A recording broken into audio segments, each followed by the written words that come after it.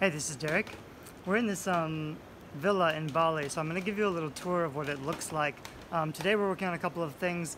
The Alliance of Independent Authors has a self-publishing conference right now, so we actually recorded a video of the traveling lifestyle. So like why I travel and write, how I travel and write and get stuff done. So I thought this would be a fun opportunity to show you one of the places that we live in. This is extravagant. We don't live in places like this all the time. And it isn't necessarily productive to travel full-time and do the writing, but I do it because living in places like this keeps me motivated and inspired. This is kind of the life that I would like to be living. So to be able to travel full-time as a writer, it's great because you can work online and write your books. I also need to be productive and keep producing books so that we can, afford to travel. The traveling lifestyle, it's not actually more expensive than like if we were living in Oregon where I'm from. We're not spending more money to travel full-time, but there is we need to be more flexible. There's more freedom, but there's also a lot of limitation. It could be nice to have like your own full-time office or desk or like a daily schedule where you get a lot of work done. However, this place is pretty incredible, so I'm going to show you around. I'll also link later to that interview on the self-publishing conference that's going on right now, and I'll talk about the project that I'm working on here, which is a 19th century book on solitude. So I'll tell you a little bit more about that later when I'm going around. But this is kind of the desk area, which is fantastic. There's actually a little too much light up here, so I'm not really using this desk. You'll see this is kind of the top of this 3-floor house, which is this epic desk area. So although I love it, it's not really great in the daytime. It's better during the nighttime. Here's a view of what downstairs looks like. We're here with some other digital nomads and writers working on some books and projects. It's completely open, 100%. I think 90% of the materials are bamboo. So this is a eco-friendly, sustainable project called the Green Village in Bali. And so here's the stairs going down.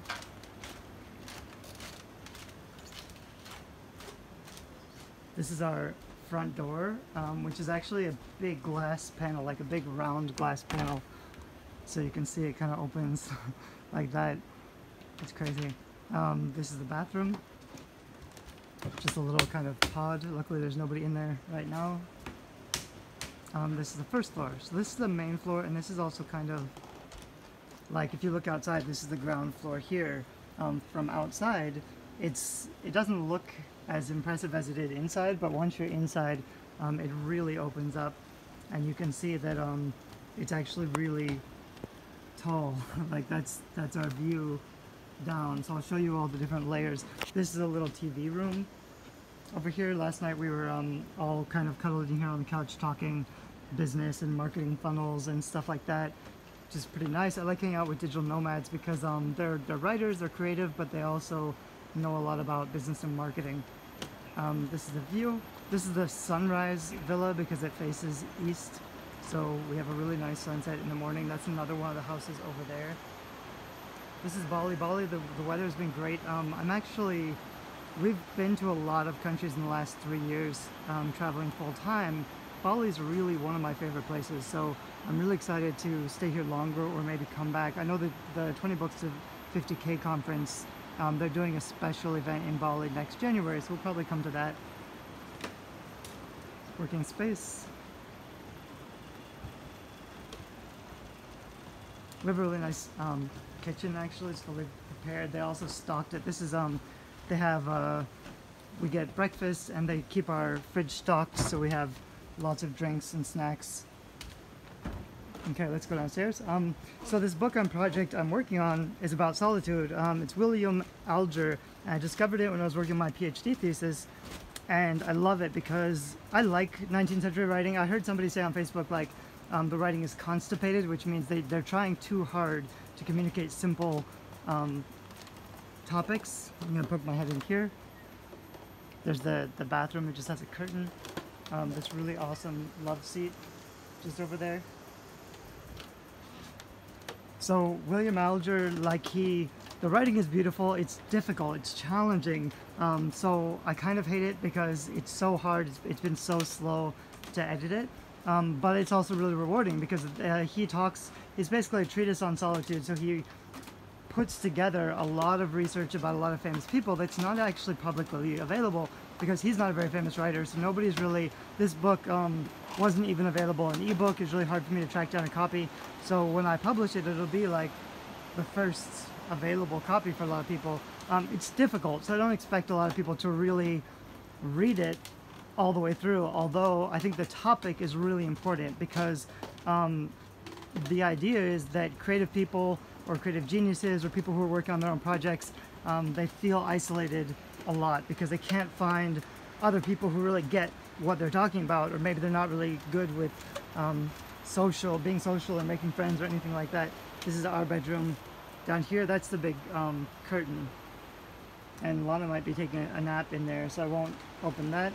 That's the pool area. We can go down there.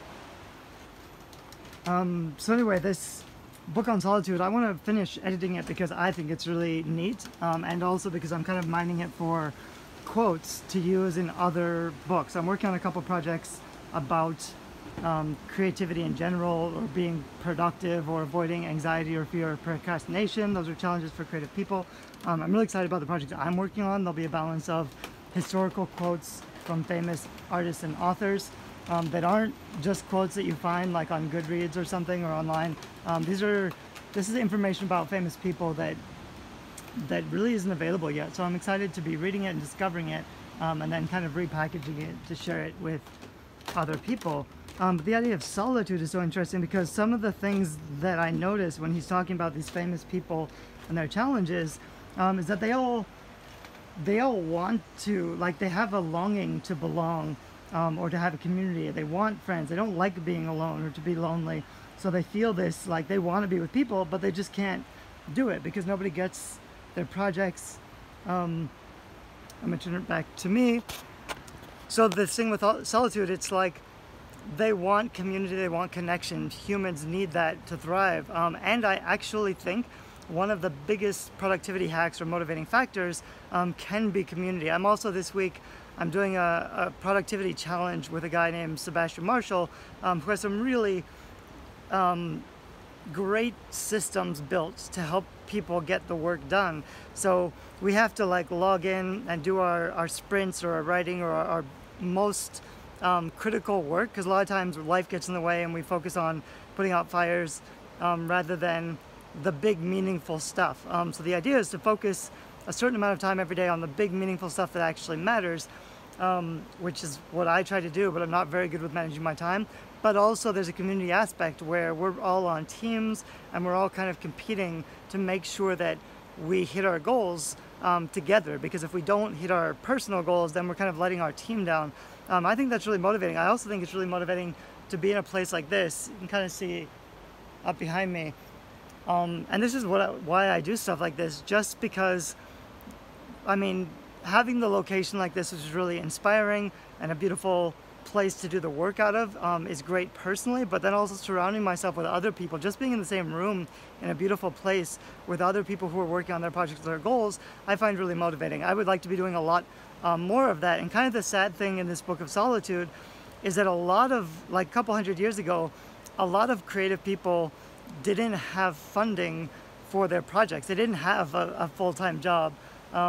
So they wanted to do their greatest work, but they couldn't because they couldn't find a patron. Like they wanted somebody else to support them and do patronage, which means somebody else would invite them to their villa or their mansion or whatever, and they could live for free and they could eat for free and they could just concentrate on doing their best work. That's kind of what geniuses or artists, I mean, Da Vinci, a lot of famous people, that's how they did their work, was that they had a sponsor or a patron who fed them and clothed them and gave them a place to live, probably gave them a stipend also, and just let them do their work. That model doesn't really exist anymore, although there are some cool online stuff like Patreon, for example, which I don't necessarily recommend because I don't think asking people for money to support your creative dream is something that works anymore. It worked a couple hundred years ago because there were fewer creative people, and those creative people were the brightest minds of humanity. Now everybody is painting or writing a book, everybody. So we can't all be supported by rich people. We have to find ways of building our own platform and providing value and making work that matters so that it's easier to sell.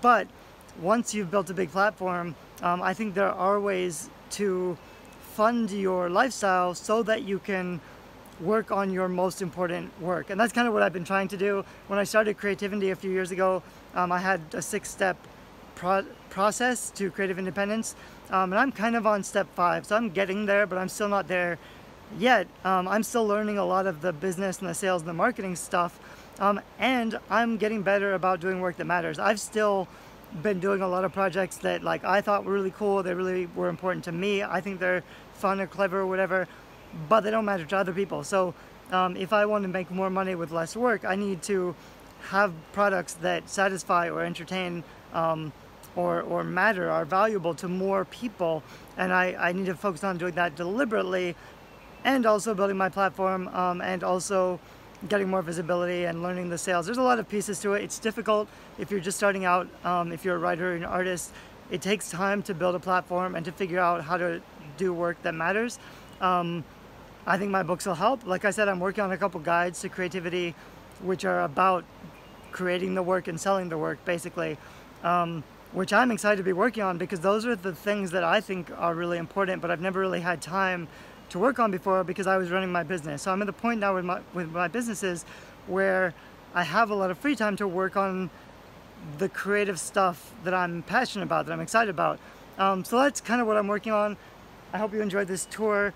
Go check out, I'll give a link to the interview that I did on writing and traveling full-time and kind of that digital nomad lifestyle, which I don't often talk about with my platform. I share like videos, but my wife and I are really not travel bloggers, so this isn't really something we share. But we do, like a couple times a year, we rent a place like this or a castle, and usually invite people to stay for free. Later, I'm probably going to put it in my emails as a long-term giveaway where you can sign up to win a free stay.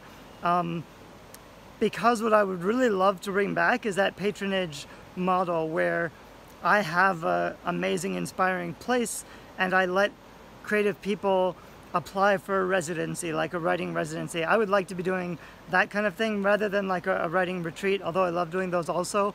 I'd love to build a full-time community that helps creative people or writers do their best work, support them by doing their best work, not only with the space and the freedom and the time, but also with coaching and marketing help and stuff like that to help them bridge the gap between finishing the work and getting it out to the right people. Anyway, so I hope you like this video. If so, share it, subscribe, follow me or whatever, leave a comment about what you think of this place. Let me know if you'd like to come and stay here sometime. Thanks, bye-bye.